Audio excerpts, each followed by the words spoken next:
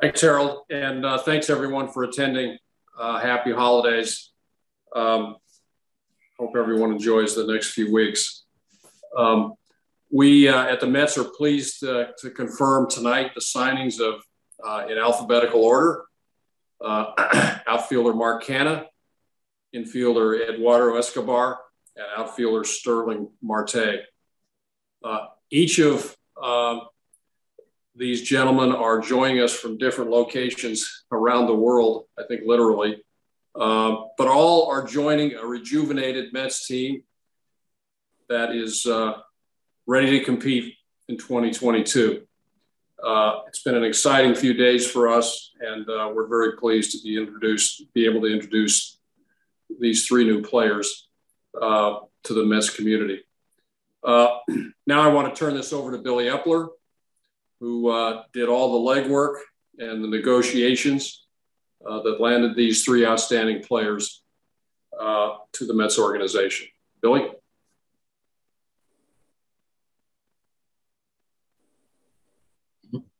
Hold on, Billy. We'll get you unmuted here. Gotcha. I'm good. I'm good.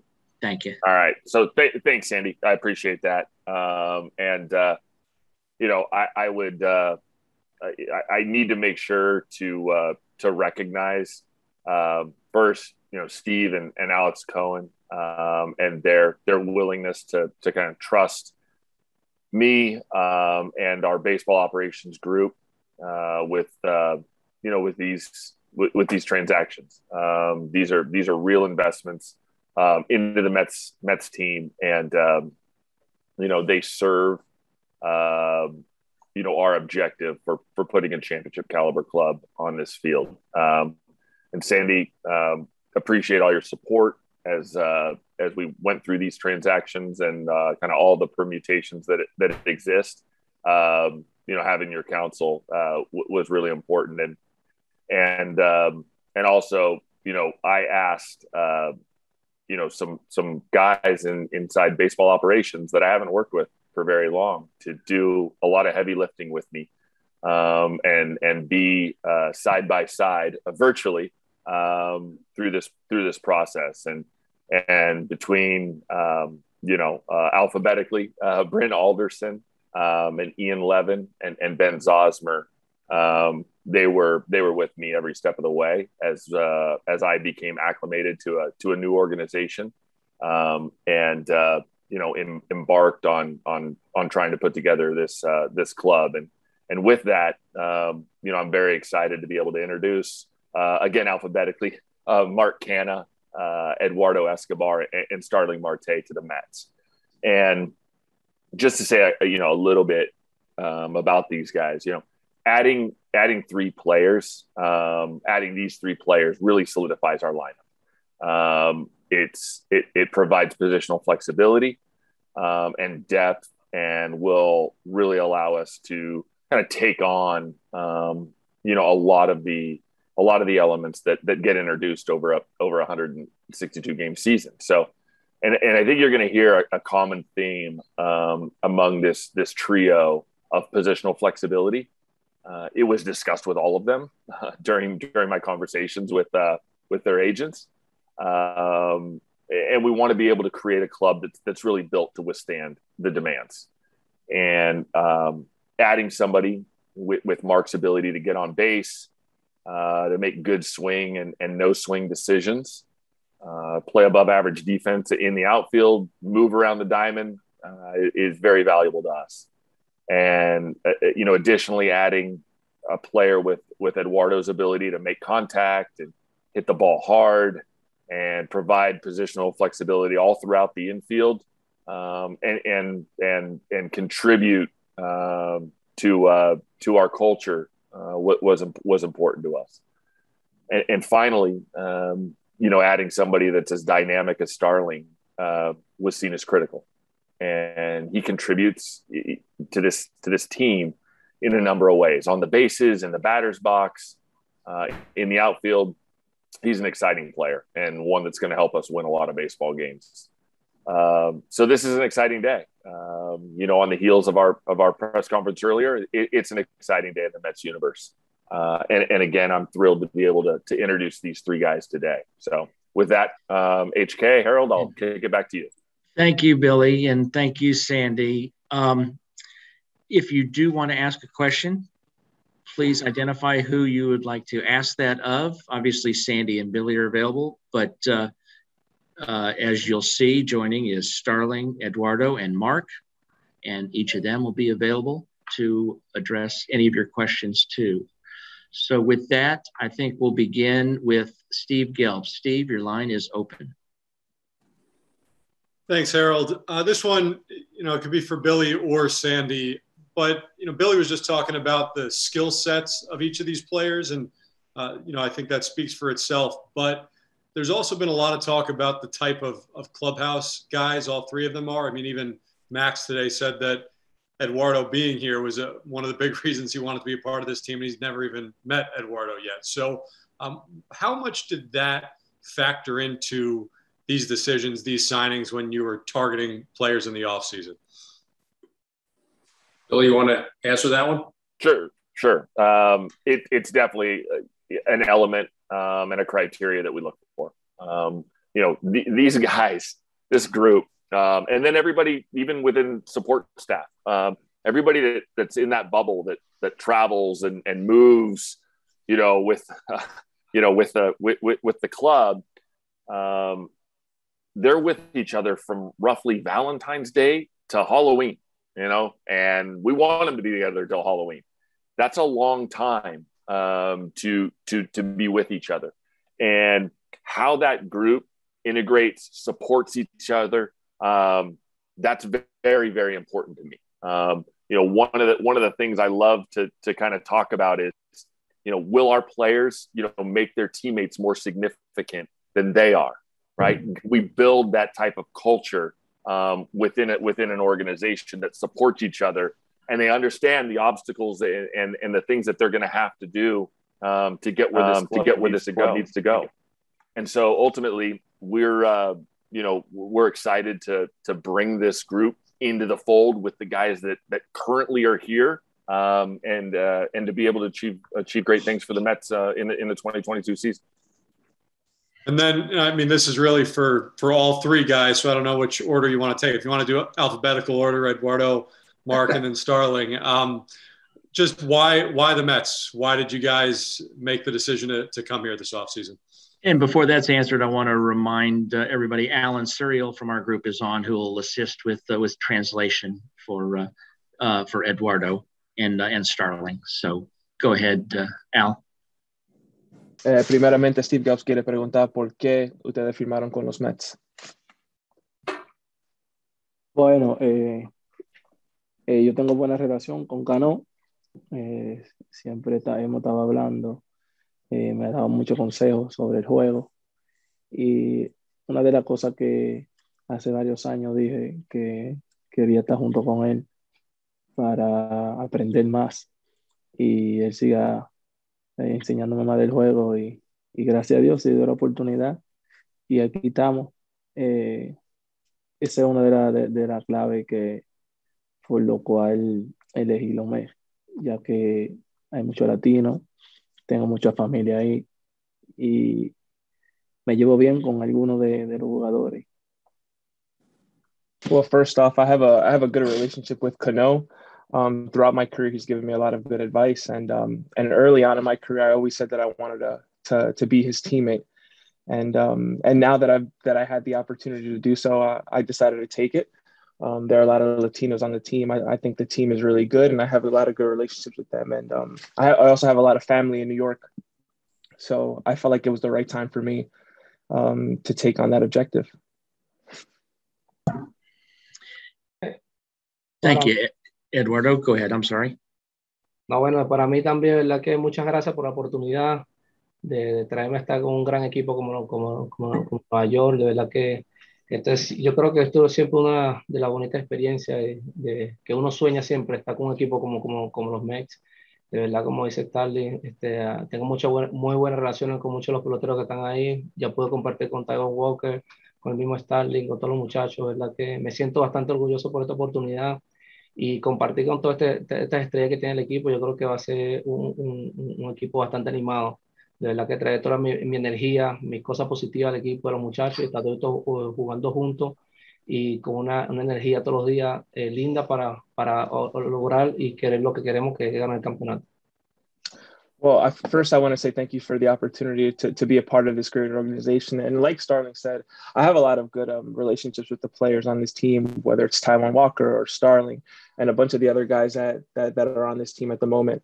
But yeah, I also feel like I can bring my experience, my energy to this team to be able to have a great experience going forward in these next couple of years. And I'm excited for that opportunity.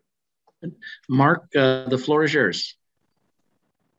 Yeah, I wanted to say thank you to Steve, Sandy, and Billy, first off, for this amazing opportunity. I'm very excited. And why the Mets? And it's just the Mets because I think it's nice to feel wanted.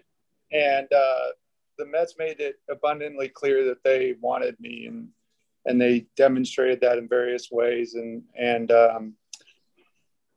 you know, I think I was ready for the big stage, and New York's a big stage, and I want that big stage and to show the world what I can do. And yeah, I kind of got the impression that the Mets were going to be going for it, and I wanted to play for a competitor, and I liked everything I was hearing from Billy and Sandy every time we talked. So I'm very excited, and my family's very excited to be in a place like New York as well.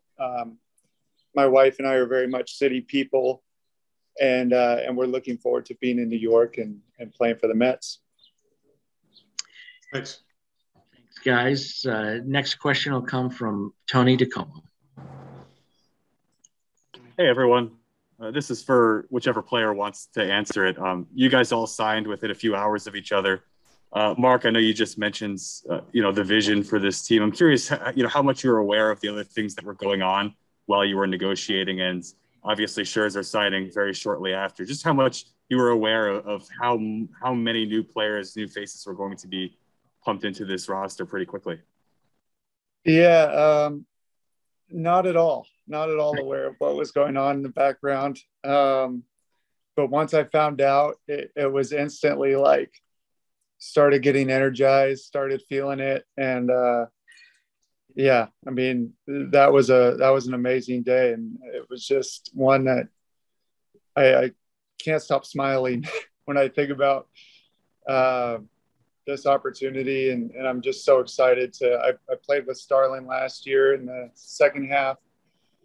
And I've played against Eduardo as well. So when I saw those names, I was like, okay, we're cooking a little bit here now. And it was cool. I mean, I'm kind of used to a little bit less exciting off seasons as well with my previous team. So yeah, it was just kind of crazy. It was all very new for me and very exciting. Alan? Ustedes los tres firmaron entre horas de cada uno.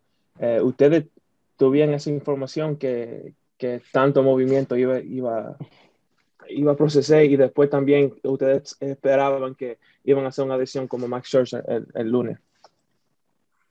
No, bueno, en realidad no. Yo estaba en Europa en vacaciones y mi abogado comenzó a llamarme, a escribirme, y todo lo que me dijo fue positivo. Como dijo Canha, jugué con él el año pasado en la segunda mitad, y la verdad que el talento que tiene es increíble. Siempre está en la base, siempre está juiciando a llegar, siempre está un tremendo jugador.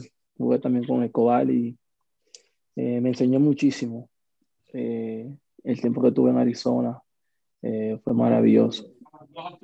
Siempre está con ánimo a los muchachos, y esa es una de las piezas clave que nosotros venimos a brindarle a aquellos muchachos jóvenes que todavía les falta mucho para aprender. Pero me sorprendió mucho cuando vi la noticia del pitcher, ese gran caballo que estaremos ahí compartiendo ese clubhouse y el estadio. Y la verdad que trajeron un pitcher para darle un poder al equipo y salir a competir todos los días fuerte. No, to be honest, I wasn't expecting there to be that many moves so fast. After Eduardo agreed to the deal, he reached out to me, and we were talking a little bit about how excited he was. And speaking about Canha and just learning a whole bunch from him last year in the second half, just seeing how he gets on base, seeing how he hustles every play, and just learning from the both of them. They're both tremendous players. I feel like we can bring a lot to that team, to a lot of the young players that are still there that still have a lot to learn, and being able to be a guide for them.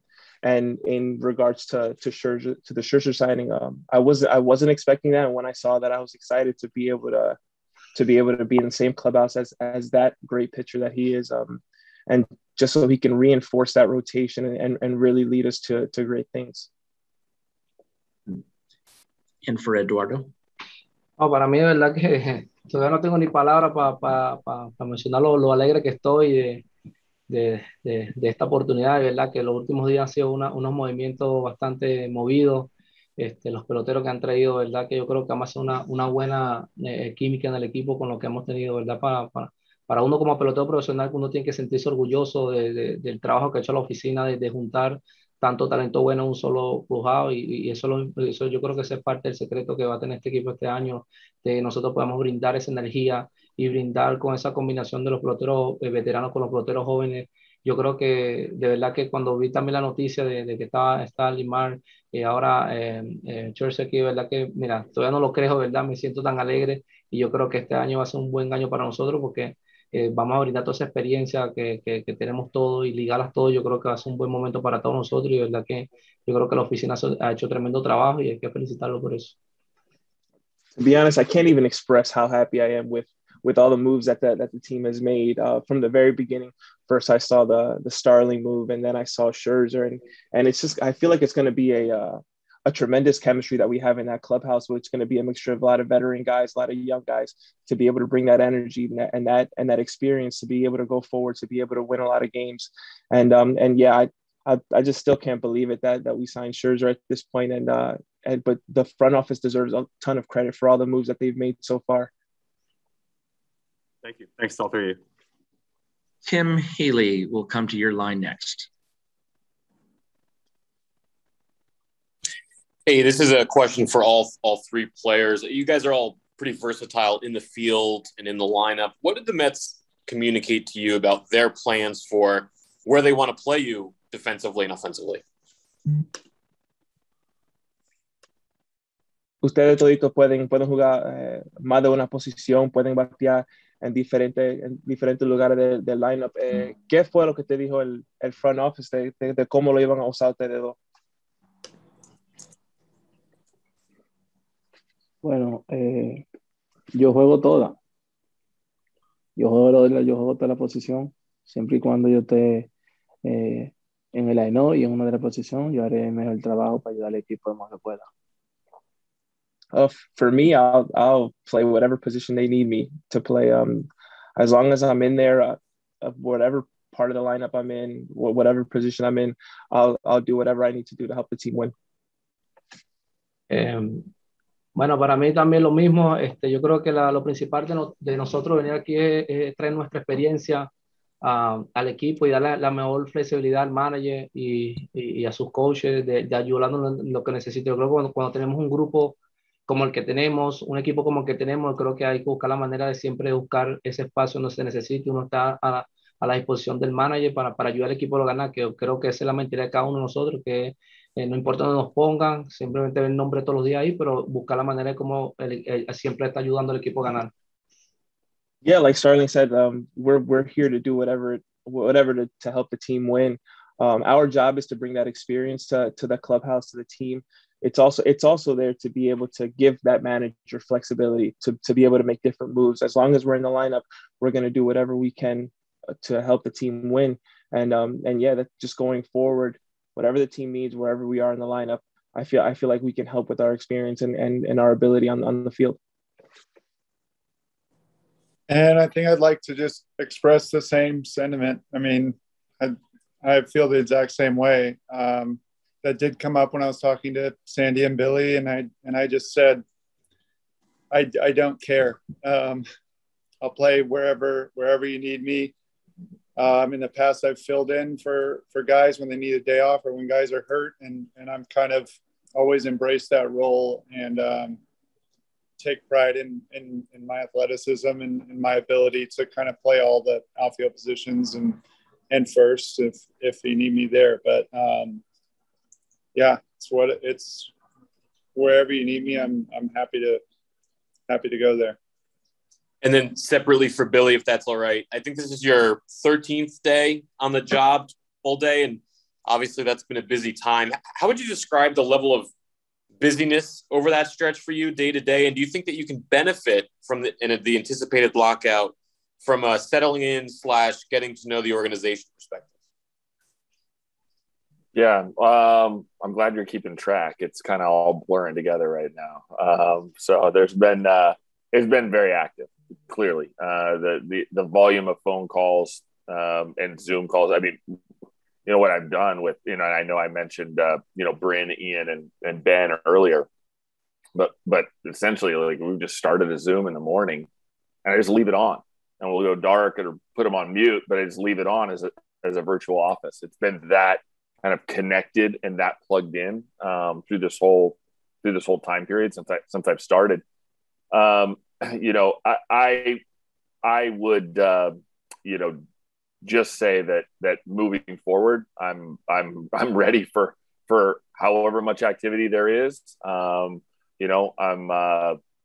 whether we're doing player transactions, whether it's talking more infrastructure and talking about the institution and the potential hires that we have to make from a staffing standpoint. I'm ready for whatever's put in front of me. There's not really any time to take a break because I have to acclimate myself to a really new organization, in a short period of time. So I'm just looking forward to whatever the next day brings, and I'm ready to go. Not to sound like a player, like I'll play anywhere, but I mean, whatever it comes, whatever serves up. I'm just looking forward to tackling those challenges. Next question will come from Disha Thozar. Hey guys, this is for Billy or Sandy. If you view Starling Marte as the starting center fielder, have you talked to Cano about what his role would be and just sort of how open he is to giving up that center field job potentially to someone like Starling? Did you mean Nemo? Yeah. Oh, I thought you said Cano. I thought I heard Cano. Sorry, no, we haven't decided right now. I mean, what came up in the conversations was, are we comfortable having guys play all over the diamond? I haven't had a chance to talk to Brandon yet about that. I felt it would be a little premature to do that in advance of getting a manager in place. But I did have these conversations with both Eduardo and Mark and Starling, through the process that, it might not be just one position. You might move around a lot. I've seen a lot of value come from managing the lineup and the workload by moving players around. And that was by design for us, to be able to deal with whatever adversities or deal with whatever obstacles kind of come our way, feeling like we're covered in center field in 3 spots right now. We're covered in shortstop in 2 spots right now. We're covered at second base in 3 spots right now. We're covered at third base in 3 spots right now. Like, we're covered, and that provides me, Sandy and Steve, and should provide everybody a lot of comfort that if we have to move things around, that we feel that we feel like we have very strong players to put in those spots and kind of, again, navigate that workload that every team faces. So in the same vein, it sounds like you don't view Escobar as the starting third baseman either. And you kind of are open to flipping him around, or are you still looking for a starting third baseman as well to pick up before the season starts? I mean, I think it's fair to say that Eduardo is going to accumulate a boatload of plate appearances, and that he can do that in a number of positions. So we're going to preserve optionality, I guess. Tim Britton, your line is open. Hey, Billy, kind of going off those lines, you mentioned you've seen that value in managing workload that way. How differently have you thought about kind of having that versatility and positional flexibility over the last couple of years? It seems like it's grown in popularity across the sport the last few years. Yeah, I'm a huge advocate of it. I love players that can play multiple positions. I love players that can play on the dirt and the grass too. I think it just opens up so many different options for the manager, and it also helps too in days where if you're going to have a player that's going to play, that's going to amass 550, 600 plate appearances. When you provide an off day, there's value in the fact that person doesn't have to come in and pinch hit or come in to play defense. Trust me, these guys are ready to do that. They're ready to contribute to winning baseball. That was explained through the process, and they get that and they buy into that, and that's why they're here. But it is still nice to be able to provide an off day for somebody that maybe has just played 11 in a row or 14 in a row, and maybe that's been sandwiched between two road trips, and we've had to go west and come back east. And if we can do that and feel good about the names going in, I think that's going to serve the club well moving forward. And then for Sandy, Max talked about it earlier today. Billy talked about it earlier now about the clubhouse chemistry part of this. You were the one who was here last year. What did you think of the clubhouse dynamic for the Mets this last season? Yeah, it's a good question. I think the dynamic changed during the course of the season. And that's not unusual when a team is generally winning versus a period when they're not as successful. So I think, look, we had a lot of new players last year. We're going to have a lot of new players this year. And what I'm hopeful is that those who were new last year have become more comfortable and accommodating of the demands that are placed on them in a place like New York. But with the four players that we have coming in that we've identified to this point, I think they're going to add immeasurably. We talked about Max's contribution earlier today, but I think these three guys are going to have just as big an impact. And as Billy said earlier, makeup was a consideration, a significant one. And so these players are very dynamic, exciting, and are producers. But at the same time, we think they're going to be great citizens of the clubhouse as well. Thank you, Sandy. Ken Davidoff will come to you next. I just wanted to follow up with Mark. Mark, you mentioned the efforts that the Mets made to express their interest in you. I was wondering, was there one gesture or action that stood out? Yeah, they actually, Sandy and Billy came out to see me in person, and nobody else did that. So that was big for me. I didn't think much of it at the time, but then after the meeting, I was like thinking, man, I'm really glad they did that, because I don't really know anything about the Mets. I don't think I've ever played a game against the Mets in my career. Personally, the A's might have, but I think I've missed those games. So it gave me some really good insight, and it just made an impression on me how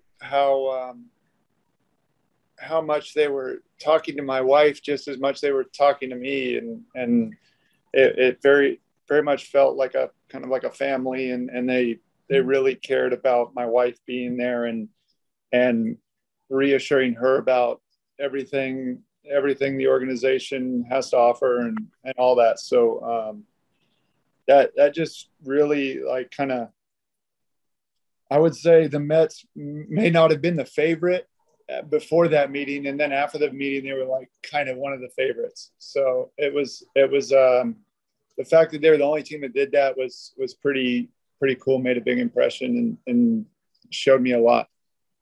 And when did that meeting happen, Mark?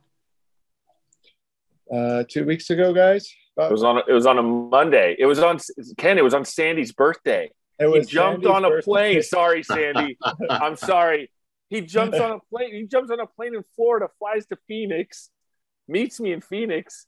I get the better end of the deal, right? I'm like 45 minutes away. Then Sandy jumps back on a plane same day to fly back to Florida on his birthday. So, yeah, full commitment there. Yeah, sorry. my agent texted me. My agent texted me and said, hey, I'm like driving to the meeting, and he goes, hey, by the way, it's Sandy's birthday, so wish him a happy birthday. And me and my wife are going, oh my God. So that was last week, right? Thanksgiving week. Monday. It was a Monday before Thanksgiving. Yeah. All right. Thank you, and happy belated, Sandy. Hey, one of my better birthdays.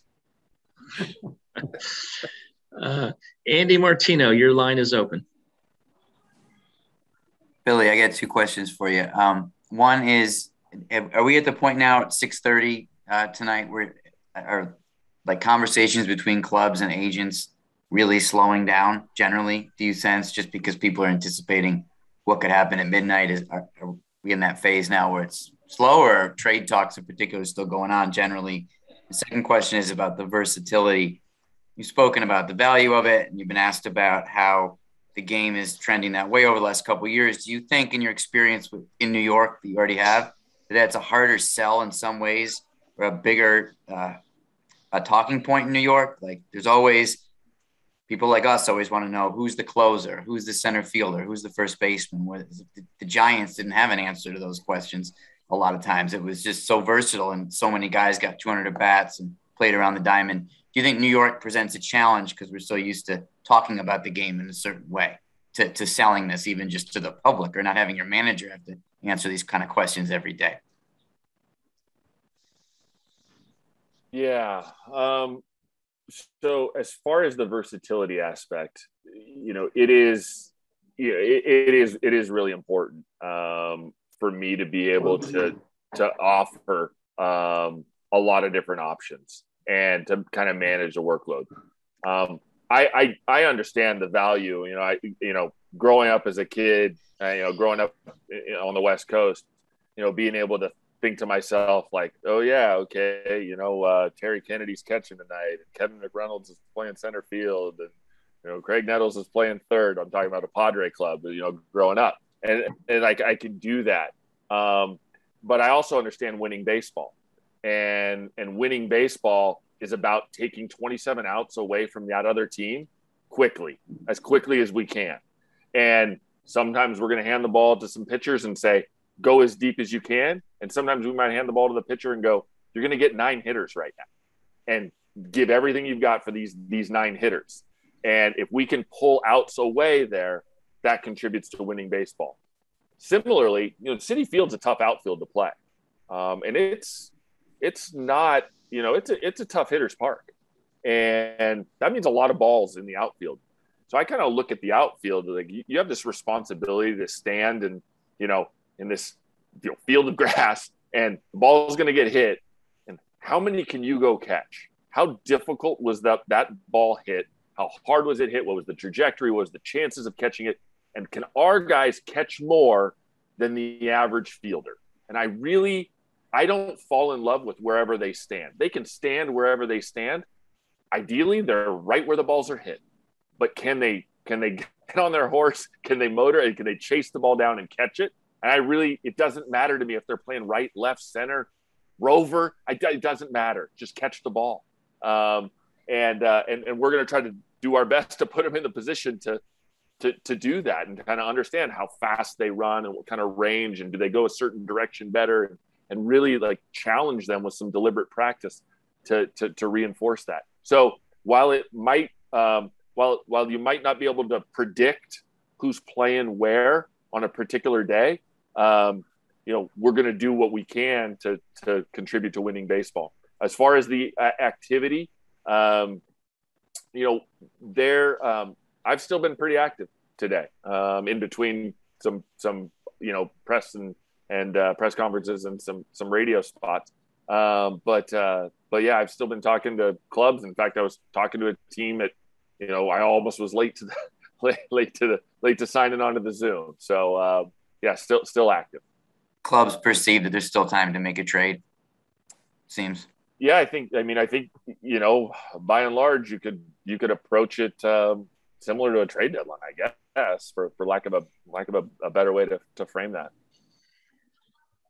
Eddie Coleman, we will come to your line next. Welcome, guys. Starling, Mark, and Eduardo. This is for Eduardo in particular. Eduardo, you played all around the infield. I don't think shortstop lately, but you played the other three positions a lot. I just wondered where you're most comfortable and what you think your best position is. Eduardo, tú has jugado en todas las posiciones del infield. Tú no has jugado shortstop en mucho tiempo, pero ¿a dónde tú te sientes más cómodo en el infield? Bueno, yo siempre soy una persona que para mí lo más importante es mi nombre en el line, no importa la posición que esté. Yo creo que siempre tengo una mentalidad de que llegue a la Grandes Ligas, es que siempre estoy a la disposición de ayudar al equipo a ganar. Para mí lo más importante es mi nombre en el line todos los días, y yo siempre daré lo mejor de mí en cualquiera de las posiciones que me lleguen a necesitar el manager, pero estoy acostumbrado, se me acostumbró a jugar tercera, me gusta jugar segunda, ahora aprendí a jugar primera también. Yo creo que es una de las cosas que cualquier manager le encantaría. Jugar también puedo campo corto, creo que jugar todas las posiciones, pero como te digo, no tengo, para mí la prioridad sea tercera, pero sé cuando tienes un equipo como el que estoy ahora, yo creo que darle la flexibilidad al manager de cualquier posición que me pueda necesitar, yo creo que estaré 100% porque tengo experiencia de jugar en todas las posiciones.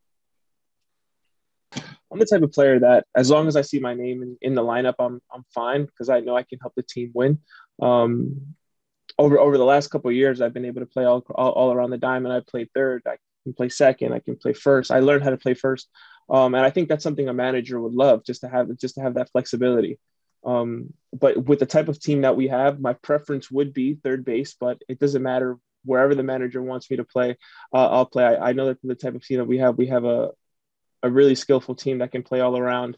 And yeah, that's all I want to do. That's been my goal since I first got to the major leagues, is to play wherever they need me. And as long as I'm in the lineup, I know that I can produce for the team. Thank you.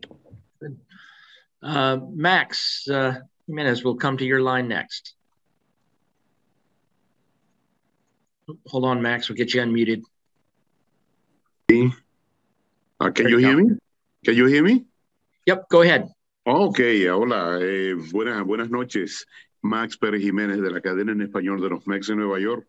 En primer lugar, quiero darle las gracias a Mr. Cohen, Steve Cohen, a Sandy, a Billy, por regalarnos una tremenda semana de acción de gracias. Bienvenidos, Starling, Eduardo y Mark. Como bateadores le pregunto, ¿qué se siente jugar con los dos mejores lanzadores del béisbol de tu lado? First off, how does it feel to be able to, as hitters, to be able to play with two of the greatest pitchers in the league right now? Bueno, para mí, de verdad que primero, bastante contento que no lo voy a enfrentar más. Pero de verdad que para un orgullo, como te digo, yo creo que no ver a DeGrom y a Scherzer ahora, yo creo que eso es una gran bendición que uno tiene, porque ahora lo tenemos en el mismo equipo, pero de verdad que hay que sentirse orgulloso. Yo me siento bastante orgulloso de compartir un clubhouse, compartir un equipo con grandes estrellas, los dos Sayón o Salón de la Fama en el futuro, pero de verdad que para mí es lo mejor. De verdad que, como se lo digo, no tengo palabras para decir lo que yo siento de estar en el clubhouse con ellos, y bueno, ahora lo mejor de mí para yo hablar yo también y agarrar la mejor experiencia de ellos también. First off, thankfully I don't have to face them anymore going forward. But no, it's a great blessing to be able to be teammates with those two guys, to be able to share the same clubhouse with those two guys. Two Cy Young winners, two future Hall of Famers, Lord willing. But yeah, I just can't wait to have that experience, to be able to be a teammate of those two guys, and just to be able to help them be their best selves going forward. All right, Starling. Bueno, para mí es lo mismo que dijo Escobar.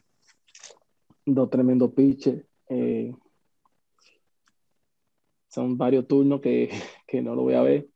Y la verdad que va a ser emocionante poder ver esos pitches dominando a estos bateadores, ya que yo soy uno de los jugadores que me gozo el juego ahí atrás, cada picheo que van tirando. Yo que esté en el outfield puedo verlo y va a ser emocionante estar cubriendo ahí atrás y sacando lo más que pueda a esos pitches para que sigan batallando y tirando pelota y se lo gocen como yo. No, yeah, it's just like Escobar said. I'm not the type of player that's going to miss having those at bats against those guys. But yeah, no, it's gonna be super exciting being able to see those guys live, playing behind them. I'm the type of player that enjoys every second, every pitch when I'm there in center field, and yeah, I'm just gonna try my best to get as many outs as possible, to catch as many fly balls as possible. Yeah, going forward, I just hope that they enjoy their game as much as I enjoy theirs. And finally, Mark, your thoughts there. I just feel lucky to be blessed to be on this team with such great pitchers like that. And I haven't seen Max or Jacob pitch actually ever in person, so I'm very excited to kind of witness their greatness and kind of not only that, but see their routines and see how they go about their business in the clubhouse and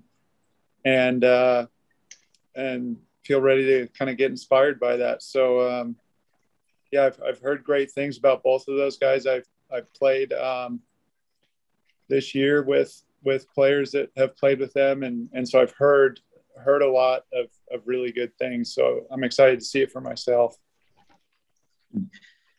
Next question will come from Jake Seiner.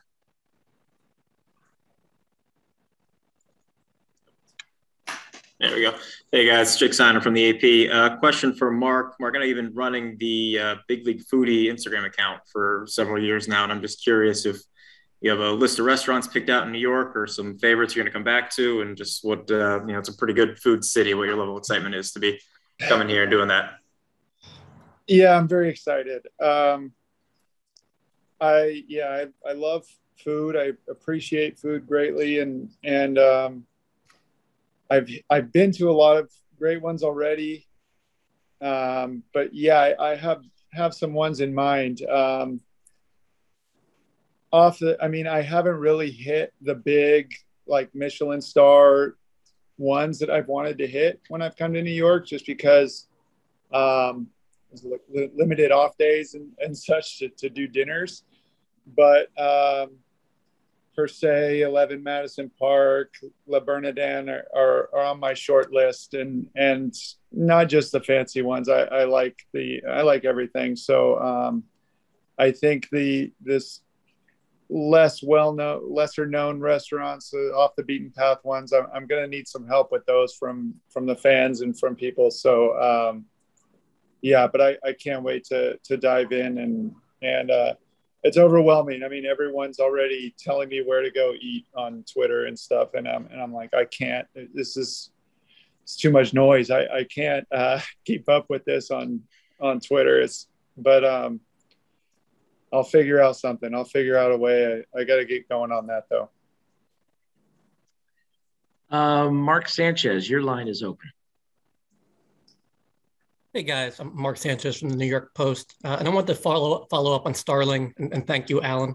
I want to follow up on Cano. Did he recruit you at all during this process? Have you talked with him recently? Él te quiere preguntar de Robinson Cano. ¿Tú hablaste con él antes de firmar o tú hablaste con él después que firmaste? No, mira qué casualidad que no hablamos antes de. Por qué razón, no sé.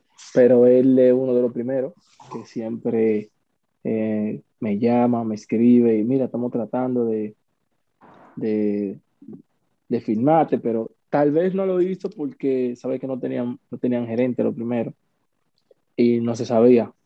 Pero desde que filmé, él me llamó, me escribió y como siempre, a la disposición a lo que yo necesite y por eso seguimos.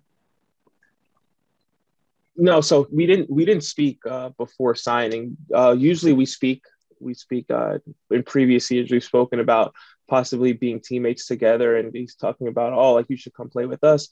But after I signed, he was one of the first people to hit me up. He sent me a message, and we spoke a little bit there. But I always look forward to having conversations with him just to continue learning from him. Mark Roseman, your line is open. Hi, guys. I have a question for Billy and the three of you. The first question, Billy, and this kind of stuck with me from your introductory press conference where you talked about Stick Michael and, using the eyeballs, looking at a guy on deck and seeing body language. We've talked a lot about analytics. These three guys are really high on base percentage guys. When it comes to hiring a manager, will you give that manager that latitude where maybe a particular batter has good numbers against a pitcher, but that particular day, that manager's eyeballs are telling him differently? And is there more latitude with a veteran manager to be able to do that? And secondly, for the three players, if you can do it in alphabetical order, you come from small markets that you've played in. Have you spoken to players that have played here in New York, and what extra baggage comes with that, and how are you guys equipped to deal with that? Thanks, guys. You want me to go first here? Yeah, please, Billy. Okay. So thanks for the question, Mark, and appreciate you acknowledging Stick. Very impactful, mentor for me in my developmental years, right, in professional baseball. And so I do value when a batter steps in the batter's box, the ability to make good decisions on swing and no swing, right? So you have a decision to make every single pitch you see. And ultimately, it's not driven by pitches per plate appearance or walks. It's really driven by decision making. And if they make good decisions and people that have, a high degree of concentration and a high degree of focus, and I think that's what I alluded to in that introductory press conference, is people that have that high degree of concentration and focus, tend to make better swing, no swing decisions. And there's the result when you step in the batter's box. The result, that's the process, the swing decisions, right? But the result is you either go on base or you go to the dugout. And so if we can keep people on base and kind of keep a conveyor belt going, that's just the more run scoring opportunities that present themselves. As far as how that plays with our manager, that manager will have the latitude to make those decisions and make those assessments. I like to look at the involvement of information, and we can step back 30 years if you want, 20 years, and before a lot of some of the predictive analytics integrated, there were still things that managers were looking at to kind of help guide the decision-making process. Some of those tools have become more formalized, have become better studied, have been, better practiced. Those processes have been improved. And so you can use those to kind of create a map. But a map, I like to look at a map is map's not the territory. So a map is this reduction and says, all right, if you're walking this path, here's an angle you can take to get to where you want to go. Well, what do you do if there's a tree that fell, right? What do you do if there's a forest fire, right? You can't take that. You can't go that way. So you have to have adjustability. And that is where the art comes in to managing a baseball game, putting a lineup together. That's where the decision-making comes into play. And you'd love to play odds, right? We all love, there's a huge city in the desert that was built on odds, so we want to play odds, but there's rationale behind maybe not playing that odd at that particular moment in time. And that's what you entrust your coaching staff to be able to kind of filter through, in game. Sorry for the long-winded answer, but I thought it kind of merited some explanation behind it. So that's how we want to look at it. Thank you, Billy. Alan, if you can finish off for the guys the next part. Yeah. Ustedes tres han jugado en ciudades pequeñas con los equipos que no tienen tantos reporteros, tanta prensa. Ustedes han hablado con otros jugadores que han jugado aquí para consejo y para poder navegar en una ciudad como Nueva York. Bueno, no. En realidad no, así. Gente me ha dicho dónde viví y eso, pero no. No, to be honest, I've never asked about it. Some guys have told me what's a good spot to live or things like that, but I've never bothered to ask about the big city and the baggage. ¿Cuál fue la pregunta que hicieron? Que tú has jugado en una ciudad pequeña sin muchos reporteros, sin mucha atención. Ahora que estás jugando en Nueva York con tanta atención, ¿tú has buscado consejos con los jugadores que han jugado aquí? No, de verdad, todavía no, pero yo creo que tengo muy buena comunicación con Carrasco, con Tahuahua, que todos ellos, yo creo que se les pasa la pregunta, también con Lindor, pero yo sé que la responsabilidad que uno tiene es jugar aquí en Nueva York, una ciudad grande, totalmente diferente a donde uno ha jugado, pero yo creo que cuando uno sabe lo que uno tiene que hacer, cuál es la responsabilidad de uno, yo creo que ese es el secreto de profesional como somos, y eso es lo que uno tiene que, yo creo que porque estemos jugando en Nueva York, yo creo que uno no puede hacer más de lo que uno puede hacer, porque yo creo que no viene el problema.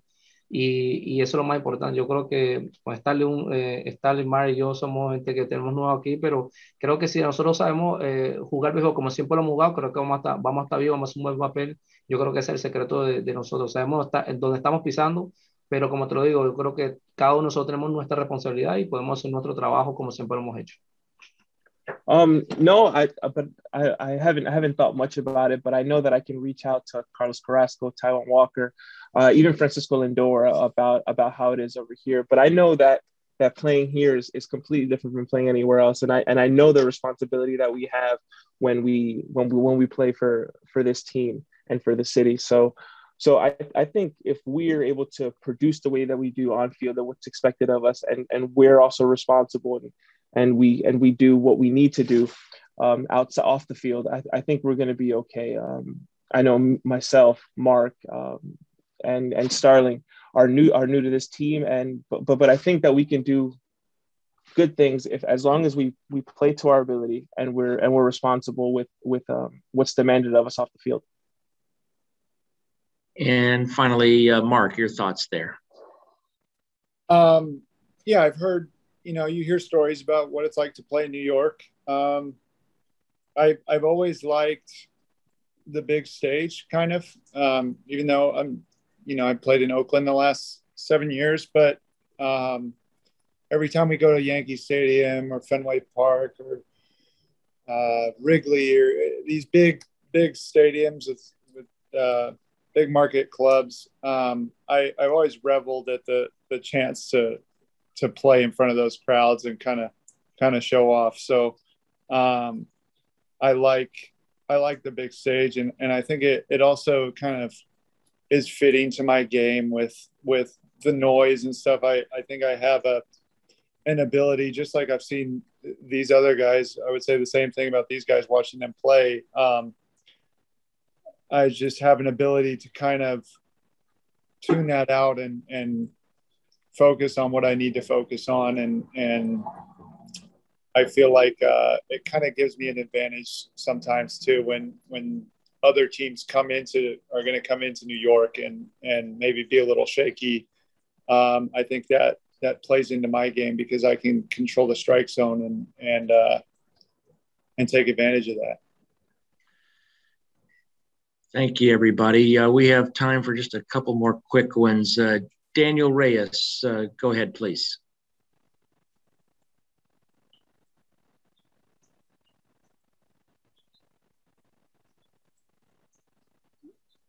Nope, need to unmute, Daniel.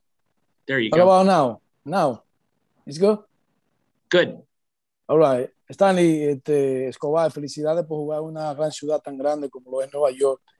Para usted, el significado de jugar en frente de tantos latinos que van a ir a apoyar a los Mets ahora, porque hicieron buenas contrataciones.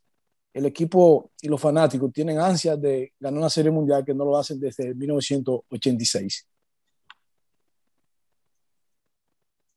Bueno, para nosotros va a ser fabuloso jugar en la ciudad, ya que tantos latinos que nos conocen y nos siguen, para ellos vernos todos los días en el terreno, jugando duro, haciendo otra jugada, compartiendo con ellos mismos.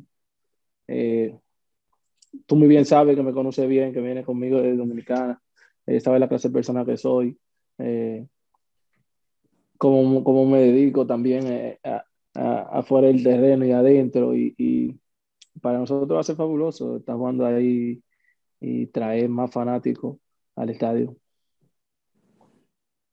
It's gonna be great to be able to play there in front of the fans. I'm excited. You know how I am about how much fun I have with the fans during my time on the field. You know how I dedicate myself on and off the field day in and day out. But yeah, I can't wait to play in front of all the fans, especially the Latino fans that are going to come to the stadium. It's just because there are just so many of them.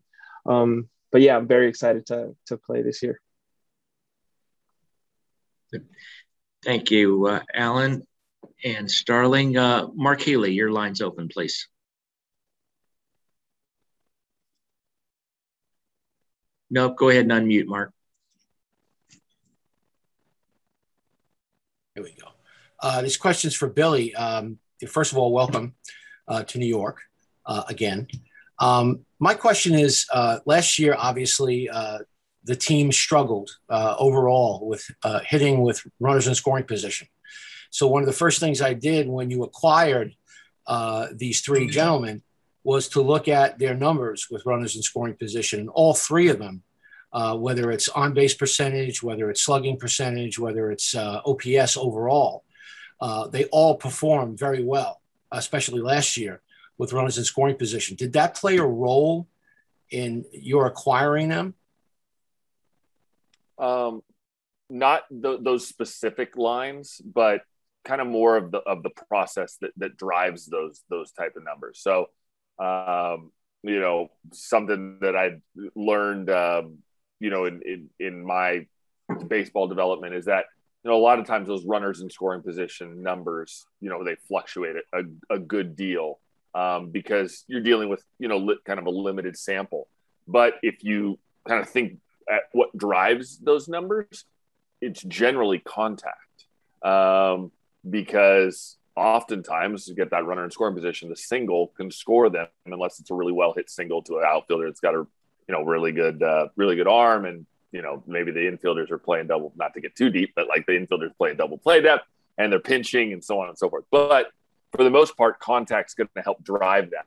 So, I value contact. I think contact's a skill that's been, maybe not as valued by some clubs. And, your ballpark does drive a lot of it, so where you're playing your games and for us playing 81 games in Citi Field and having a couple other ballparks in the National League East that are, a little bit, maybe a little tougher to maybe go deep in, that contact, that ability to make contact, plays a little bit more of a premium. So that should by and large help drive those numbers. But again, there's going to be variability on them. You can still hit the ball and put the ball in play, and they could put their defenders in the right spot. So, but at least, maybe at least the odds are a little bit more in our favor. So hopefully results follow.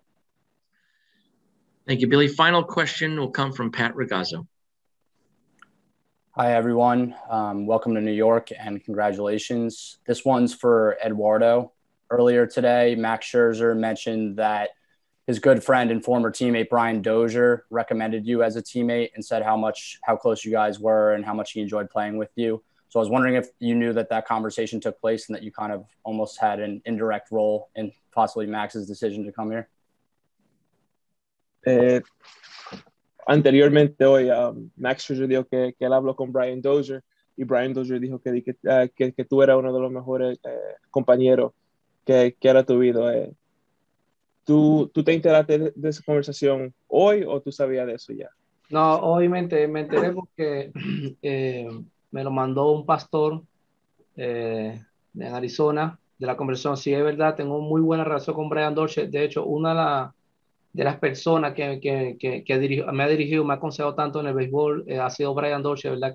Lo quiero como mi hermano, que jugamos juntos en Minnesota, me ha enseñado mucho el valor que es jugar al béisbol todos los días duro, y es uno de los ejemplos que siempre se lo voy a agradecer, de verdad, como él, como John Mauer, todas esas estrellas que me han enseñado mucho a respetar este juego y a jugar béisbol 100% duro. Yo creo que es muy bonito cuando gente retirada como él se sigue expresando de buena manera. Eso le da a uno el valor de la personalidad que es uno, dejar a los buenos amigos siempre. Y yo creo que eso es una de las cosas que yo me enfoco mucho en la buena amistad, ser un buen compañero y siempre está apoyando a mis compañeros, no importa lo que pase, porque de esa escuela vengo yo, donde aprendí viendo las superestrellas, siendo buenas personas, y por eso que fueron superestrellas.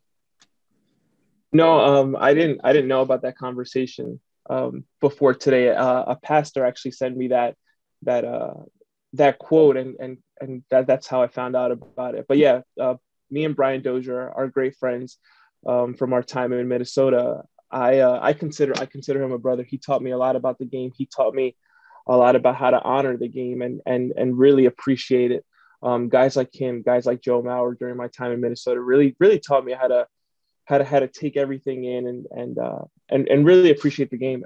That's why those guys were superstars during their time when they played it, because they were really humble about it, and they were able to appreciate the game. They were really able to teach a lot about the game and not take themselves too seriously. And that's what I'm still trying to do. I'm trying to pass on those same lessons that I learned from them.